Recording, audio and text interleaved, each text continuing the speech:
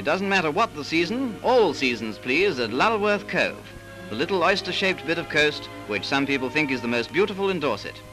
And the all-year-round temperature is so equable in this part of Wessex that extremes of heat and cold are practically unknown. Lulworth is midway between Swanage and Weymouth, the English Bay of Naples, and nature must have been in one of her happiest moods when she scooped out this little basin in the Dorset cliffs. Owing to the entrance to the cove being almost hidden, in the bad old days, Lulworth was one of the chief centres of smuggling.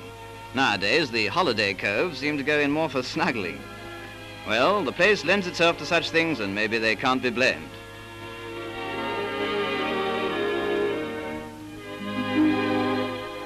The lanes in and around Lulworth abound with fine old thatched cottages, and an artist need never want for material. The downs of Dorset have a beauty all their own. They are not so densely wooded as some of the Devonian slopes, but they're broad and undulating, and from Swanage on the east to Lyme Regis on the west are full of charm for the motorist and walker alike. The countryside draws by 1,000 threads of history and romance, not the least being the scenes so vividly described in Thomas Hardy's novels. In Them There Ills, Arthur and his Knights of the Round Table are reputed to have held court, and if we may say so with respect, there weren't no flies on Arthur.